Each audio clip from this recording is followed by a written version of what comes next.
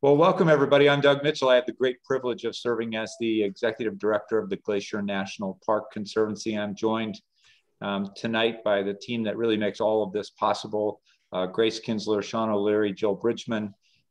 Thank you all for all the work you do to make these book club events possible, and Glacier Conversations and all the other magic that happens at the Glacier National Park Conservancy. So it is just a treat to have Matthew Dickerson with us again. For those of you who are longtime book clubbers, you will remember Matthew from last year. Those of you new to the Glacier Book Club here in 2022, welcome. This is our first book club of the year. We have 6 amazing books and 6 equally amazing authors this year to share with you. And Matthew, thank you for once again staying up late on the East Coast where it is very chilly and spending some time with us. Thank you for having me. It's fun to meet or see so many people who care about such a wonderful place. Well, it's, thank you for many things. Matt, this is the 3rd book in a series of 4 that Matthew is writing.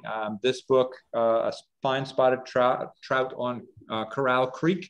And Matthew, after our last book club, you guys must have really treated him nicely because he called and said, I'd like to put a little snippet in the book about the Conservancy's work, I would like to donate all of my royalties from the book to you, and I would like to ask my publisher to match my contributions. And Matthew, that's a big deal to us. And it means so much that you would do that for us, that you would stand up with the Conservancy as we do our work helping preserve this place for future generations. So thank you for that great commitment. And thank you to all of you for buying the book and in so doing, contributing yet again to the Glacier Conservancy in a way that is leveraged by Matthew's publisher and really is, it tells a great story. And that's what we're here tonight to do, is to hear from Matthew and to be able to hear a little bit more about the story of his time here in Glacier National Park as an artist in residence, and to kind of pick your brain a little bit, Matthew, about what you learned about the cutthroat trout, and the science that you bring to the book is also quite compelling. So, maybe we'll start there, and have you talk a little bit, and I think you might have some pictures.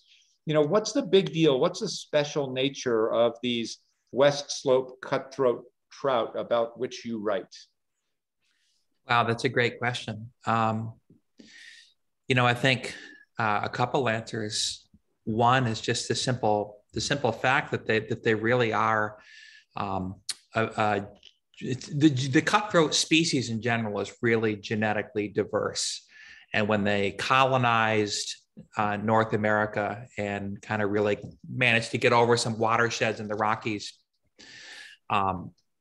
and reached these isolated river systems, they began to micro-adapt to local river systems and local climates, and really beautifully, wonderfully adapt to very localized ecosystems.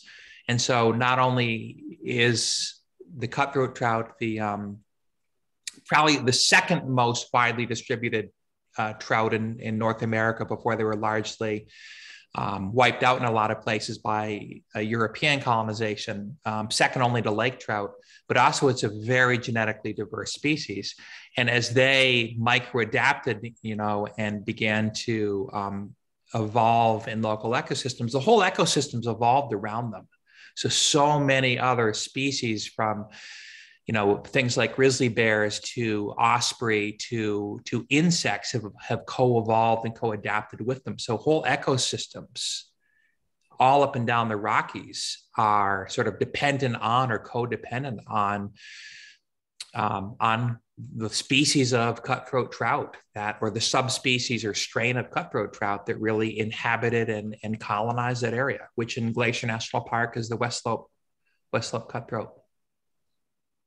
It's really interesting. We're continuing to do a lot of work. And those who follow the Conservancy projects, we will again be working with the park They don't have funds to be able to restore the fishery. And so we are working again with them this year to repopulate the West Slope cutthroat into their native streams. It's really an interesting process, as you probably know. It involves the harvesting of eggs and the chucking them in a cool backpack and hustling their way, often on foot, because a helicopter is not either available or appropriate to put them in Quartz Lake, something like that, for example. So we'll be doing another project, thanks to generous contributions this year, to remove invasive species and put back in the other species. So how do I know? So I'm interested in what you're talking about. I'm looking in a stream, or I see somebody's caught a fish. What am I looking for to tell me that this is a West Slope cutthroat? Well, one way, of course, is through genetic studies. And my guess is probably some of the work you're funding is going to some of the genetic studies. When I was there in 2017, I spent time with USGS and National Park Service biologists who work on those. But there are things that you can see. I mean, there are visual differences. And if you don't mind, I'd love to share some. That'd be awesome. Slides and give you some ideas. I do have. Absolutely. Share your screen. I do have some pictures handy. Okay. Let's just begin right here. And this is a small brook in Glacier National Park. Because of the density of the trout, because there might be fly fishers present, I am not going to reveal the location of this video, of this picture, because I don't want to send lots of people tromping up there necessarily. But this is a small brook. It is in the Lake McDonald watershed. This is early June. These are West Slope cutthroat. If you read one of the most important books about trout and salmon in North America, there have been a few areas where I think Venke's work has been superseded by more recent work and more genetic studies, but it really is a good foundation for understanding. He knows that inland cutthroat trout, which is all of the different strains all up and down the Rockies, have no spots or only minute black spots in the top of the head. The West Slope cutthroat, even more particularly, which is one of the strains of inland cutthroat trout, have small, irregular shaped spots, no or very few spots on the lower front of the body. And then you can begin to compare that to other strains of cutthroat trout or to rainbow trout, which have the tops of their heads heavily spotted. So if I just kind of jump through this a little bit, you see that fish move forward. You see our cutthroat trout move forward. The first thing, of course, is the feature that gives the cutthroat trout its name, that beautiful ruby necklace, or that they all have, that slash across the lower jaw. Cutthroat are closely related to rainbow trout, but rainbow trout were not widely distributed around North America. It was really just Pacific, sort of a coastal fish, until they began being stocked everywhere. So you see that slash there across the jaw where it gets its name. But then also, again, if you look in the background, you see very, very few spots below that lateral line in cutthroat in general, or inland cutthroat general, and particularly in West Slope cutthroat. And if you look up at the head, again, you see that the top front part of the body will have very few spots on it on the West Slope cutthroat. And Carl and Candy are asking, how big are these fish that we're looking at now through your underwater camera? So if I go back a little bit, down the bottom, you might see a few 4 to 5 inch fish off to the right, just below my text. But the larger ones you're seeing there are about in the 11 to 14 inch range. So there were a couple in that pool that were over a foot long. There were no 18 inches or 20 inches in the pool, but the ones you're really seeing close to the screen were 11 to 14 inches. And after spending quite a bit of time doing the photography, I did get a close-up look at them with the use of my fly rod, which is how I have a really good idea how large they were. Excellent. In case you're wondering. Yes, that's awesome. I did do that. Good for you. So there's some in that little stream in the Lake McDonald area. Now, it is certainly possible where I caught these that there has been some influence of rainbow trout genes on these fish, but they really, really do look like they still morphologically, or they still look like the West Slope cutthroat. You really don't see evidence, or I don't see any evidence in here of rainbow trout genetics, of invasive genetics infecting the fish. If we move on a little bit, here is another much smaller cutthroat trout. It's not spawning. It's not in its spawning colors. It's not as brightly colored. It's also a much smaller fish. This is about a 5.5-inch fish. And this is Snyder Lake. It is mid-June.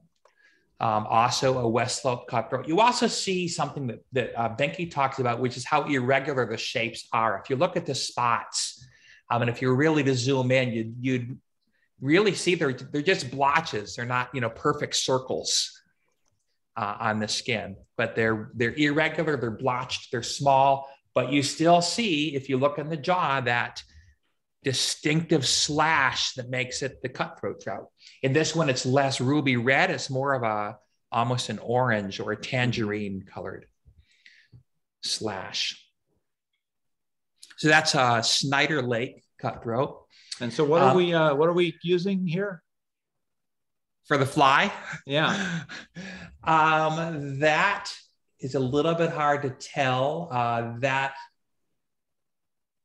going to be like a number 16? I mean, we're pretty small. Yeah, that's looking like a little 16. I think the next photo, the one I used to bring that in for the photo, it might be a little clearer. I would guess that is a wolf, a royal wolf of some sort. Gotcha. Judging from the hackle, and probably one I tied. It's one of the few dry flies I tie. I tie a lot of wet flies and streamer flies. I am not very good at dry flies, but I do tie my own royal wolves. There's a caddis. That's much more clearly a caddis. This is another small stream in the Lake McDonald watershed, closer to Lake McDonald. And you still see it's clearly a cutthroat. It's clearly got that, again, slash on the throat. Really, really pretty. Again, this one's more of a tangerine than the dark ruby red. You got the par markings of a small fish. This was not cut out of Snyder Lake, but it was cut out of a very small stream on the south side of Lake McDonald. In fact, when I read about the fires later on the year after I left, this is one of the streams that I felt very sad about, because this is one of the streams that came out of that 2007 fire area. And here's another one from another nearby stream, beautiful slash on the throat, but a lot more spots on it. And because this is a stream that does flow without a huge gradient or without any major waterfalls down into Lake McDonald, which of course is one that has been impacted, overrun by invasive species, I would guess that this fish has some rainbow trout genes in it. If you look at the number of spots, and in particular, if you look at the lower front part of the body and the spots on the head, suggesting that here's a place where the rainbow trout have gotten in, where they are beginning to genetically weaken the strain of the West Slope cutthroat. Yeah, interesting. Here is the biggest cutthroat I caught on my trip, and it was actually taken out of the middle fork of the Flathead on the Glacier National Park boundary. On the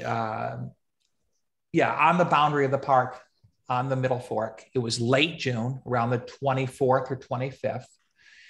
Probably has some rainbow trout genes. And I say that based on two things: the spots in the top of the head, and the fact that it's in the middle fork of the Flathead, which is, of course, one of the rivers that's been dramatically overrun by invasive rainbow trout. But it still really is predominantly a cutthroat. If you look at the body, there are no spots or very few spots below that lateral line. Very pronounced slash, beautiful red slash on the throat. So here you have the cutthroat gene really holding out or predominating in this particular specimen of fish taken out of that river. Yeah, super interesting. Yeah, you see the slash is quite clear. The no spots below the lateral line. Yeah, that's a beautiful fish for sure. It was also a really fun one to catch. Yeah, I bet. In that I saw it moving down the river, and it clearly saw us. And I happened to be with the guide at the moment. And the guy said, "Oh, he sees us. There's no reason to cast for this. No reason to drop a fly in it. He's completely spooked." But I just put out a very beautiful cast, dropped a dry fly on the surface about 20 feet in front of it. And then it was just as slow. It's the longest I've ever waited, while this fish slowly moved up in the water column, slowly came to the top of the surface, looked over my fly. And the whole time I'm thinking he's going to turn away. He's going to turn away. He's going to turn away. And then sucked it in, sipped it in. Well, I know there are a lot of fishermen. I know there are a lot of fishermen who are we're all leaning really close to the camera, listening to that story. Yeah, it was about you can't tell from the way I'm holding it, because I really wanted to. You can see the water dripping off it. I really did not want to hold this out of the water for the picture. And that's why it's not a great picture of the fish, because I sort of wet my hands and very quickly lifted it up for that photo, still wet and still dripping, before releasing it. Yeah. But you can still see it's about a 17.5-inch fish, which is good size for a cutthroat out of that river. But again, as you said, you can see the real predominance of the West Slope cutthroat genes in it. On the other hand, if I go to this fish caught within a mile of that river, there is more evidence of rainbow genes. It's certainly clearly got that cutthroat slash, more spots on it, on the head, towards the front of the fish, lower down. And then exact same spot, that fish. So all three of those fish were all caught out of the middle fork of the Flathead, all within a mile of each other. And that bottom fish is just all rainbow trout. Yeah. No indication of a slash. The guides would probably call that middle fish a cutbow, right? That's correct. Although it leans more towards that cutthroat side. Right. But yes, that's sort of in that cutbow territory, whereas that bottom one is really all rainbow trout. And that's the problem, of course, is these invasive fish, which are altering the ecosystem, and generally for the worst. They are less fed, less micro-adapted, and the species around them are less adapted to their patterns and their spawning seasons. Well, and I don't want to get off on a tangent about lake trout and other animals. So we'll remind each other to get back to that. Yeah. Because I think that's an important part of your book. How, when we talk to a lot of people about the importance, there is a little bit of kind of the raising of hands, like, what? So it's a fish. What's the big deal? And there is a big deal, and you talk about that in the book. But let's keep going on your slides. Well, I'll give you one quick point for people to ponder. And then if we want to come back to it, there was a 95% collapse in the osprey population in Yellowstone Lake because of the introduction of lake trout. The introduction of lake trout into Yellowstone Lake caused a 95% collapse in the osprey population. And of course, in Glacier National Park, they've been devastating to bull trout. But anyway, we can move on. Just a couple more pictures. Before you go from that picture, Susan King was noting that there appears to be a change a difference in the muzzle and in the head shape between the two fish. Yes, the heads really, so you can get down to things like counting the teeth. You can sometimes tell the difference between sometimes with certain species or subspecies, the only way to tell the difference is to count the number of teeth or through genetic studies. Head shapes can vary differently, but they can vary differently within the same species based on how old they are, how mature they are, how much they've been eating. So yes, this is more of we think of it as a torpedo shape, more of a rounded head. And that just may be the time of year or some other factor. Age, okay, interesting. yeah. Thank you. It's a bigger fish. The rainbow is a longer fish than the cutthroat. Yeah. But that is a good observation. So there's one more cutthroat from Glacier National Park. This was caught on the last day of June, actually, in Hidden Lake.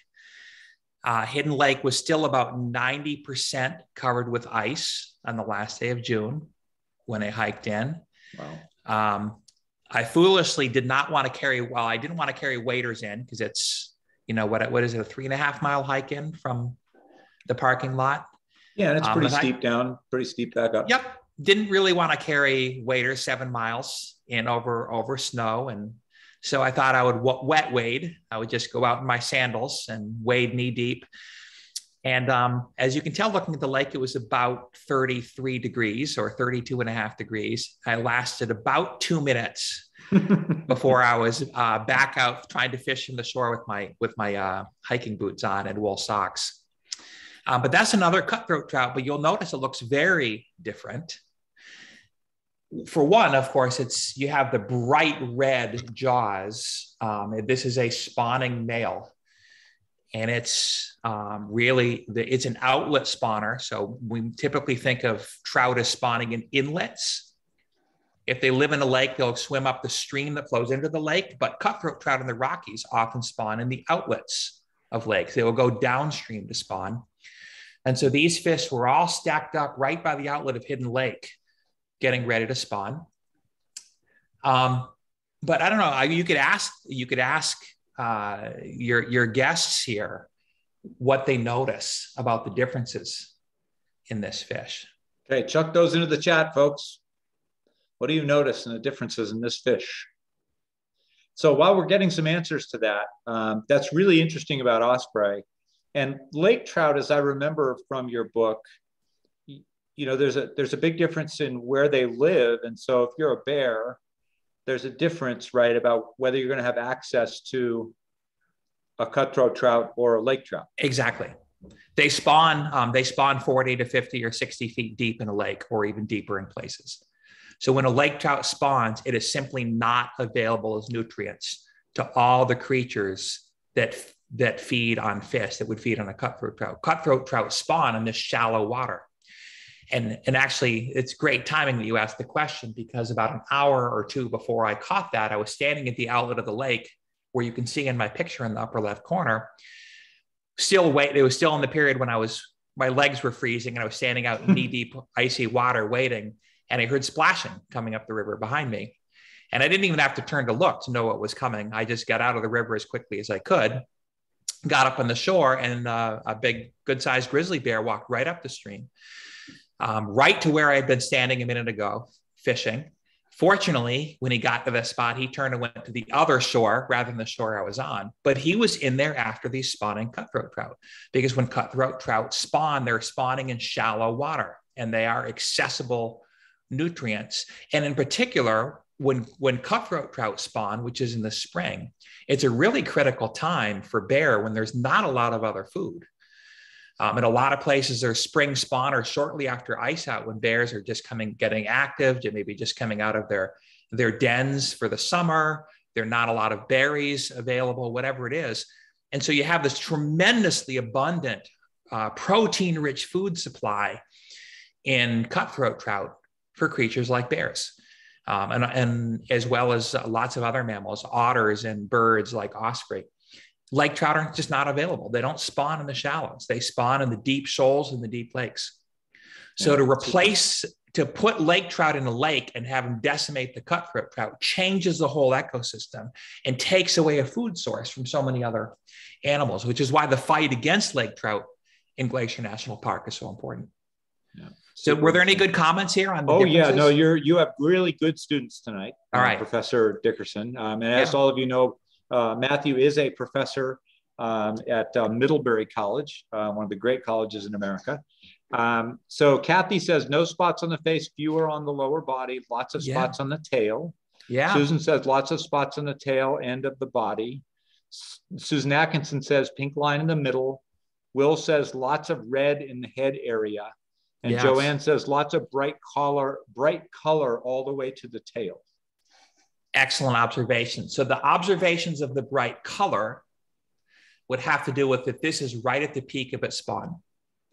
And those males get brightly colored, presumably attractive, or get the attention of the females in the spawning. But the spots are more key in identifying the species. This is one of a couple lakes in Glacier National Park that were actually stocked with a different species of cutthroat trout, a non-native species of cutthroat trout. They were stocked with Yellowstone cutthroat before people knew the difference, knew that there were different strains of cutthroat, that the different strains of cutthroat were micro-adapted to particular places. And so what we are very likely seeing here is either a pure Yellowstone cutthroat trout or some sort of hybrid between a West Slope and a Yellowstone cutthroat trout. Although biologists tell me that this is one of the few places the two strains of cutthroat may very well cohabitate without a lot of cross breeding because of the different breeding seasons and different breeding strategies and patterns. So you're probably looking at a non-native Yellowstone cutthroat trout here. Wow, that's up in Hidden Lake. Super, super interesting. Yeah, there's, for those folks who hike to Hidden Lake, if you go kind of a little past where you normally would, right in this picture, actually, you can see the outlet there. It's really worth taking your shoes off and waiting if the bridge isn't yet in yet, and it's a great spot for sure. Yeah, right in where your cursor is. Yep, right in there is the outlet, and all these fish were stacked right up here, and they were feeding on little midges, tiny little insects that were hatching off the silt in the bottom, and you could see the fish swimming along the bottom. And I'll get a little fly fishing nerdy for the fly anglers out there. But they would not hit anything on the surface, and they would not hit anything sinking because they were very specifically feeding on rising insects. And so in order to catch this fish, what I had to do was drop a fly out, let it sink to the bottom. All the cutthroat, as soon as my fly hit the surface, they all swam away. They were spooked. They weren't looking for something on the surface. I let it sink, and then I let it sit there for about 3 minutes on the bottom. And then when the fish got unspooked and came back in, I lifted it off the bottom, and they hammered it immediately. Because they were fishing on rising insects, and they could tell anything that was falling, anything I dropped on the surface that was falling did not look natural to them. But there's your cutthroat trout, but not a native species. And just because of the title of the book, I'll just show you one more. We're going to leave Glacier National Park just for a brief moment. I hope that's okay. Here is my Snake River fine-spotted cutthroat trout from Corral Creek. And you can still see it holds it has that same slash on the throat. It is clearly a cutthroat trout, clearly in that same species as the West Slope cutthroat, but in a different disconnected watershed. This has probably been isolated from the West Slope cutthroat for 10,000 years or more since they crossed different watersheds. And this is the one that's micro-adapted to the upper stretches of the Snake River. Wow. And so that's the first one of that subspecies I ever caught that I pulled out of Corral Creek in Wyoming. And again, would not have, if I hadn't written this book, I don't think I would ever have begun to pay the close attention to, even within the species of a fish known as cutthroat trout, the differences in the spotting, the size of the spots, how big they are, how they're distributed around the body, the difference between, again, the fish here in the top, that fine spotted cutthroat, and then the fish in the bottom of the picture in the background, which is your West Slope cutthroat, with denser spots, bit larger spots, especially on the tail. Yeah. Well, it's beautiful fish. Thank you for sharing those slides with us and giving us a little bit of a kind of a lesson on that. You did this as an artist in residence at Glacier. You've been artist in residence in a couple of other parks. We talked a little bit about Acadia. Yes. I want to encourage folks to this is your book club, not mine. So feel free to log in with a bunch of questions. And Jill's going to kind of help curate those questions for us here in a minute. I want to talk, though, briefly as we do that transition. You're going to come out with this fourth book. Tell us a little bit about the fourth book, where that's going to take place, how that's going to take place. That sounds pretty exciting. Yeah, I guess the final book in this series is set in Alaska and primarily in Bristol Bay. I think what originally brought me up to the Bristol Bay area was the threat of the Pebble Mine project, putting the largest open pit heavy metal mine in the world at the head of the world's most important wild salmon water, where 50% of the world's sockeye salmon and 30% of the world's wild salmon harvest come from. So I wanted to visit the area and spend time there firsthand and write about the ecosystem there, the way that salmon play a role in those rivers, very similar to what cutthroat trout do in Glacier National Park. They tie the whole ecosystem together. They connect the big water with the little tiny headwater streams. They connect the forests with the rivers. Everything is interdependent. What happens in the forest and the soil affects the river, and what happens in the river affects the lakes and the oceans, and vice versa. You can't impact one thing. We can't change one thing without it impacting everything else. We talk about we all live downstream of one another. And I guess the irony with fish is even if you're upstream, you're downstream. If that makes any, right. If that makes any sense. Well, that would be great. So 4 books in the series: Trout in the Desert, the Trail of Three Rivers. Tale of Three Rivers. That's set in the Appalachians, and it's about brook trout. Fine-Spotted Trout, and then upcoming your as yet titled book on Alaska. I think the title of the book is going to be At the End of a Line: The Past and Future of Alaska's Char. And it will be primarily about Dolly Varden char and Arctic char in Alaska. Yeah, with a focus on the Bristol Bay area. So many books, so little time. So Jill, we can transition to some questions. And I know you had a question yourself, so we can perhaps start there. I want to remind everybody the next book is Land on Fire. We will be giving a copy of that away. And if you would like your book plate signed by Matthew for your copy of this book, please simply email Grace at glacier.org. And she will take care of that matter for you in short order. And thank you, Matthew, for that. So Jill, you were asking about Jill is quite a shutterbug herself. So you had a question about the camera. I did. I'm a big camera nerd and I love gear. So I was wondering, I have a 2-part question actually. What did you have like different camera gear? Did you have one camera? Yes. Or did you use like a different camera to take those underwater videos? Yeah, so I did, and you may be disappointed with the answer. I had my DSLR for all my wildlife photos and all my scenery photos, and I had some significant filming video cameras with me as well, because I was working on some videos of Glacier National Park. But the embarrassing thing is that the underwater photos were just a GoPro. Okay, cool. I was wondering that. Yeah, I use that too for water photography, and they work great. They do work really well. Yeah, cool. So they capture the scene. And as we populate some other questions, so I'll go from camera geek to kind of fishing geek. You talk about your LL Bean backpacking rod. Yes. But what's your go-to gear? I don't want to get into the very politically contentious fishing debate of Roe versus Wade. Yeah. I'm very much a Wade guy versus a rowing guy, but we'll leave that for the politicians. So talk to us about kind of What's your go-to gear when you're not in the yellow bean backpacking gear?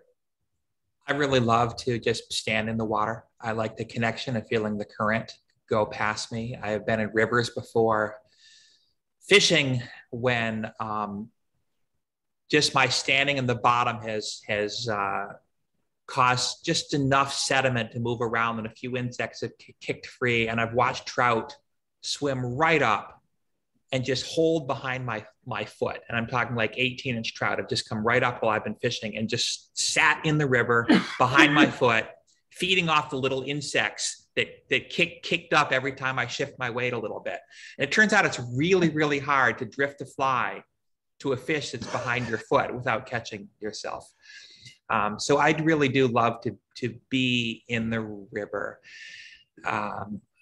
I like fly fishing, and I think give me a 9-foot 5 weight.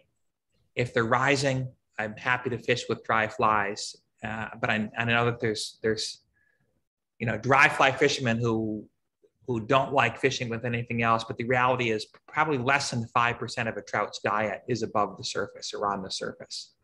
And 95% of what a trout eats is below the surface. So I actually feel like it's more natural to fish below the surface with nymphs or whatever they are that they're eating. Here in Colorado, we call, and New Mexico, we call what you were describing as the San Juan Shuffle. Yeah. My question to you, Matthew, is in Colorado, we have about 5 different species of cutthroat trout. In the whole West, are there 20, 30 species? Anyway, how many there are?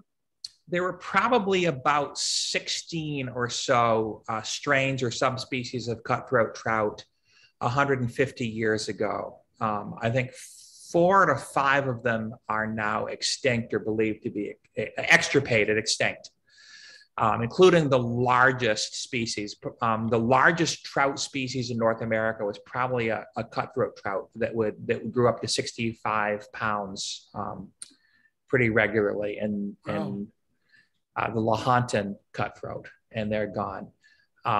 The story on cutthroat trout in Colorado has changed a little bit in the past 10 years in terms of what scientists think. Genetic studies have actually revealed a lot more information. They used to think there were 3 native species, I think, in Colorado. And they've discovered that stocking began in Colorado a lot earlier than anyone thought. There were cutthroat trout being moved around and stocked in Colorado at least as early as 1880 and possibly earlier. But that's a rough answer to your question. And even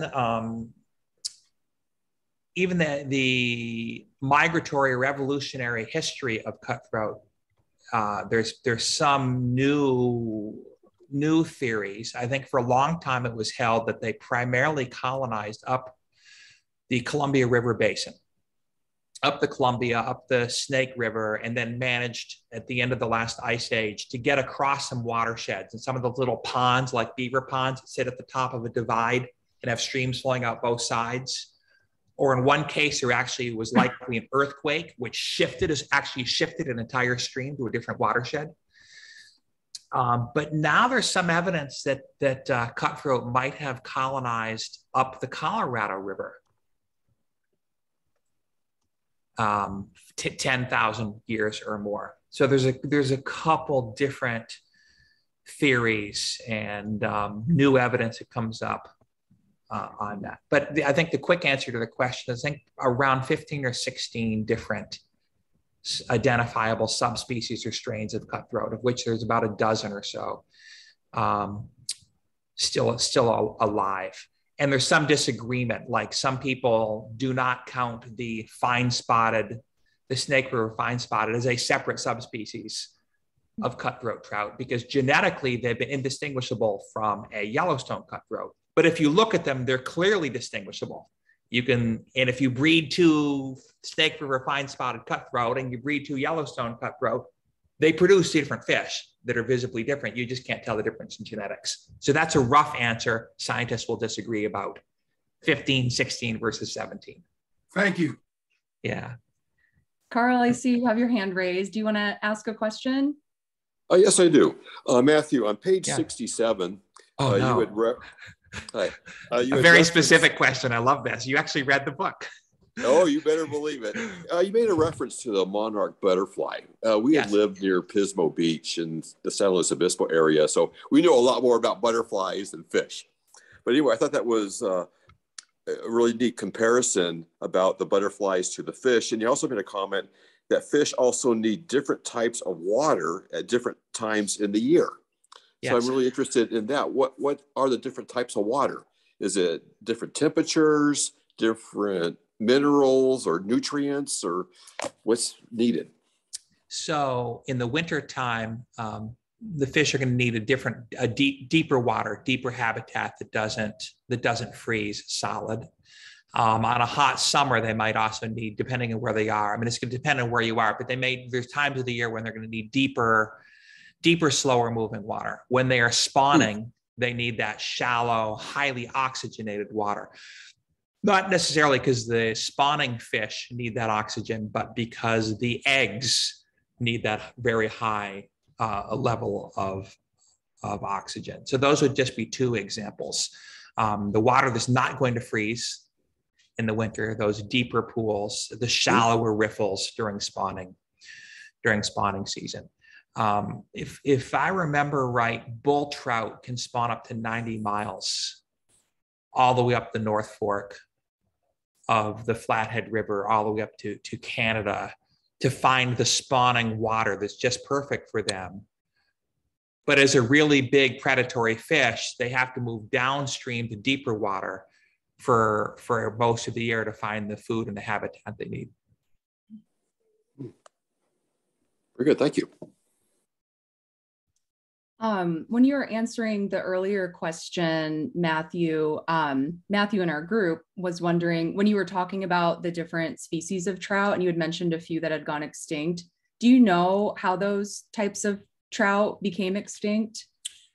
In a couple cases, they were living in large lakes. I think and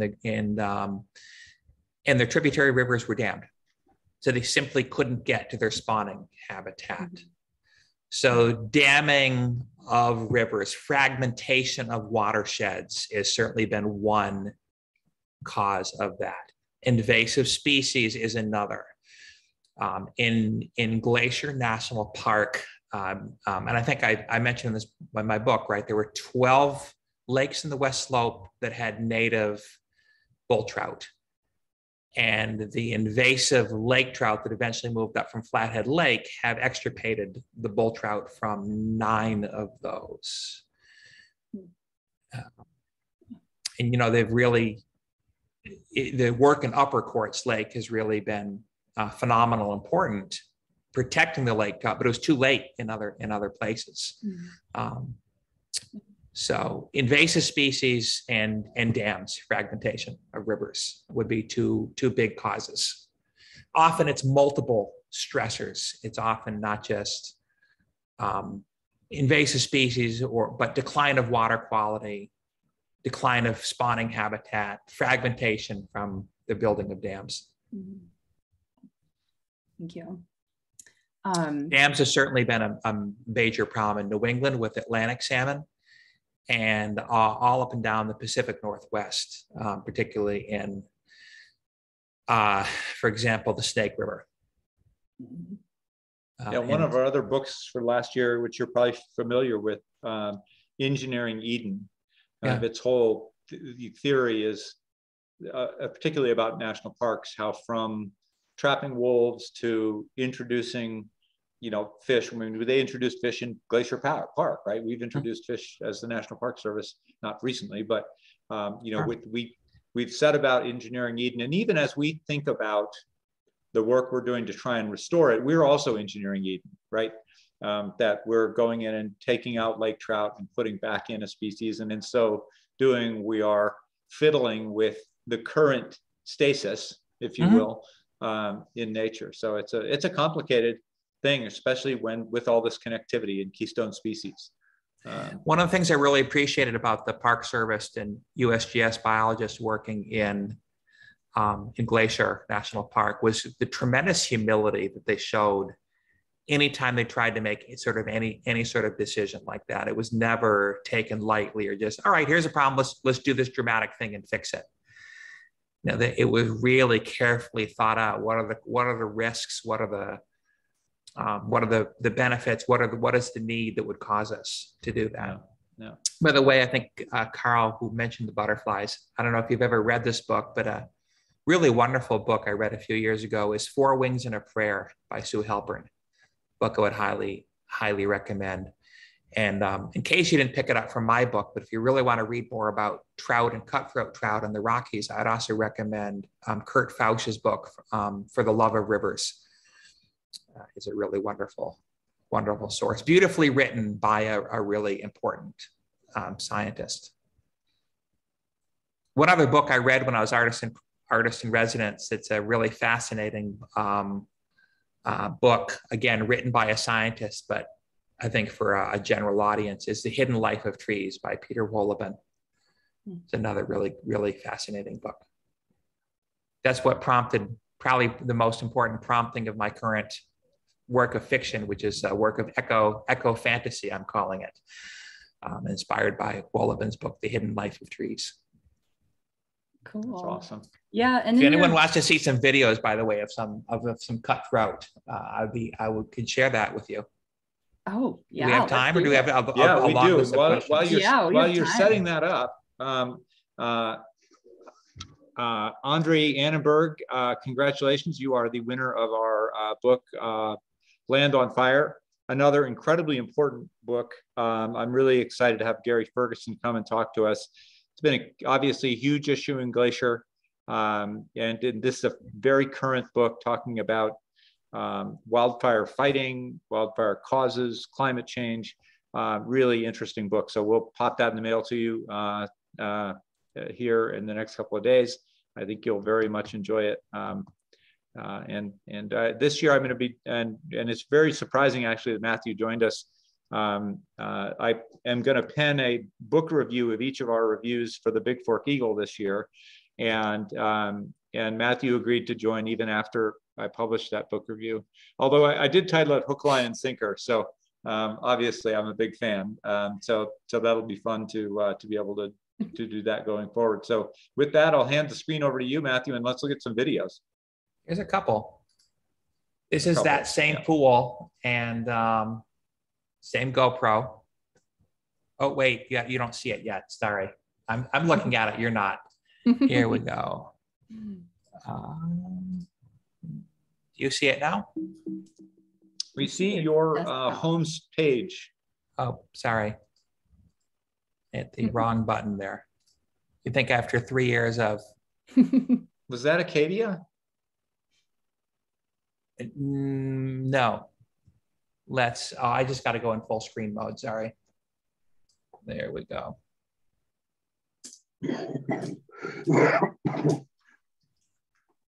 There we go. And now you should see it. Mm-hmm. Yep. And this is not a fishery. This is not a hatchery. This is a wild stream. You can see the bright red of those spawning males. If I back up right there, there is just classic spawning male cutthroat trout, and just so dense in here at the outlet of this lake. But what I wanted to show you is a couple of connections. She's watching. She's on there. Wow.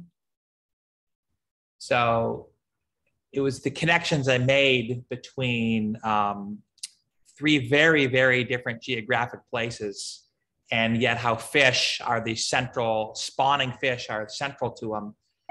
These are alewives that are being restored to streams all up and down the coast of Maine that were extirpated from almost every single river in Maine, except for like 2 major alewife runs, primarily from dams. dams and road buildings all up and down the coast of Maine. And this is a stream in which they had just a few years ago created a new natural passage under what had been a culvert, which had blocked the alewives from spawning. So this is a recently restored run of alewives, and now they're coming up in the tens of thousands, and absolutely critical to the recovery of the whole Gulf of Maine. Wow. So many creatures depend on these, and sort of the same lessons I'm learning in Glacier National Park. A year later, I was learning in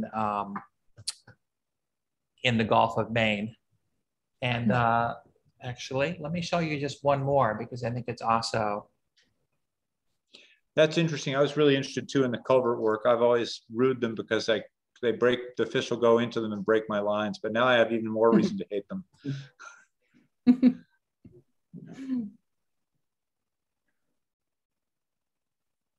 Just going to set up this last one here.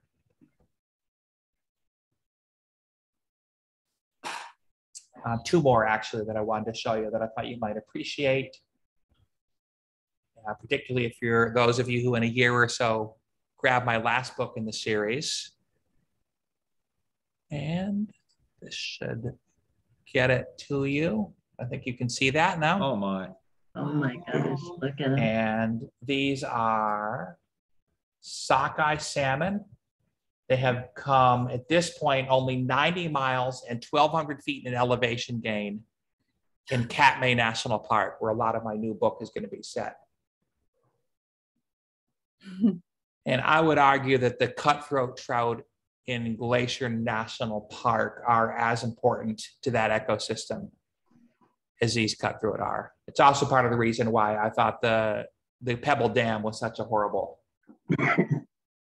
idea. But you can see one big difference is these fish are in the process of dying even before they begin to spawn, unlike cutthroat trout. So it's a little bit creepy to look down and see all the the half-dead fish still swimming around, which you can see.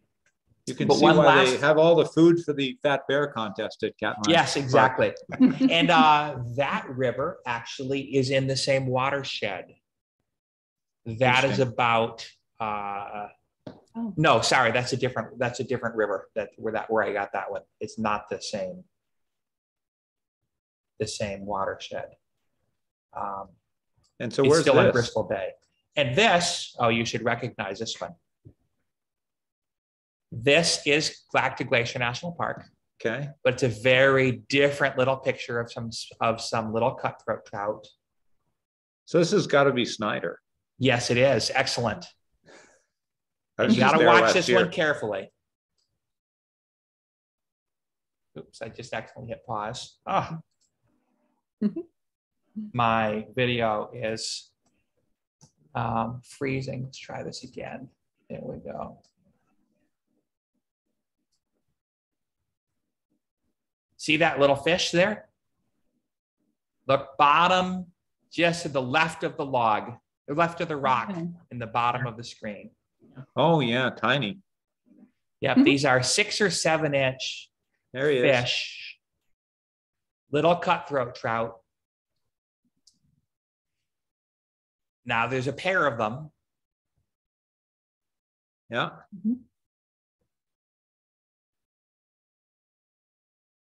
And this was late June? That was late June. And as I talked to the biologists, and they're recognizing more and more how hard it is to protect some of the lower rivers. Some of the biologists really think that some of the future of the West Slope cutthroat trout really are up in some of these tiny little streams and up in these high lakes that are above the impassable barriers. And how important, therefore, it becomes to protect those rivers and those streams as well. Because that is cold, clean water, right? So Snyder is cold, clean water. Snyder is the ice skater's friend. A lot of people, a lot of friends who go up and ice skate Snyder because it freezes really hard and really fast and flat. What's the name of the bridge crossing? It had a really interesting name when you follow the trail up. You go past where Snyder Lake turns off to the left. And then if you're heading into Trout Lake, you go down over a bridge. Just across the bridge, you turn right as if you were going to head over to on that trail. Yeah, I don't. The bridge remember. right over Snyder Creek. Someone in this group ought to know what that is. Yes. And yes. and I was laying on my belly on that bridge with my GoPro very tenuously tied to a long branch, sticking it in the water and hoping that that branch didn't break with a $400 piece of equipment floating off the stream. But it worked. That is bold. And I got the fish. I stared over that bridge for an hour before I finally saw them, and was able to get it positioned in the right place to catch them. So we've just got a few minutes left, but Jill, go ahead.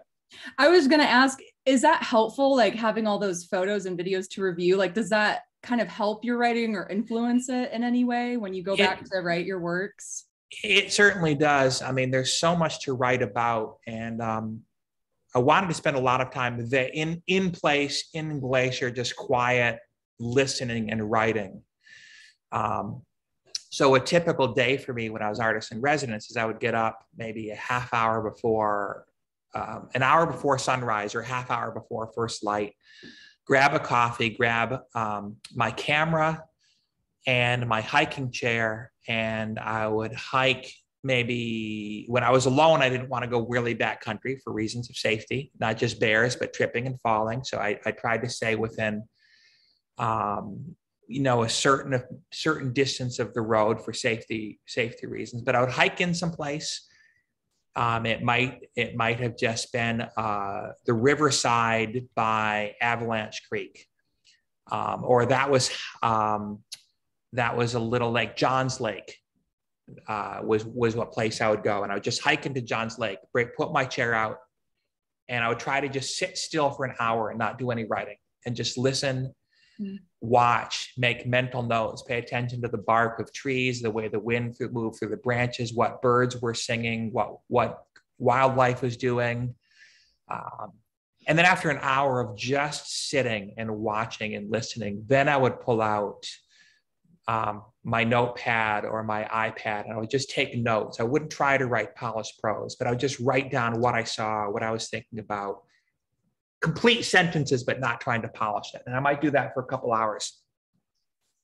And then I would go back to my room, my artist cabin, and try to turn those notes into more polished prose, into an essay that I could share with somebody.